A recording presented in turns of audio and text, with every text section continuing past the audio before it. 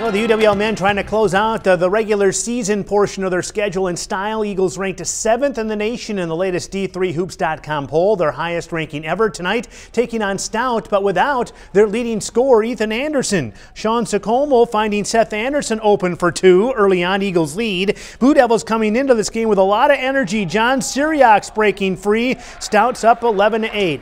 Sokomo finding Henry Noon. He rushes it down the floor and stops and pops. Eagles up 31-30 with a minute left in the half. 8 left in the game. Stout's Jackson Knoll for 3, and it's good. Here come the Blue Devils, and the Eagles down 7. Craig Steele nails a 3. Steele had 11 points on the night. And then it's Armani Tinsley racing down court for Stout, lays it up and in. He had 24 points on the night, and the Eagles fall to the Blue Devils 76-66, an upset at Mitchell Hall.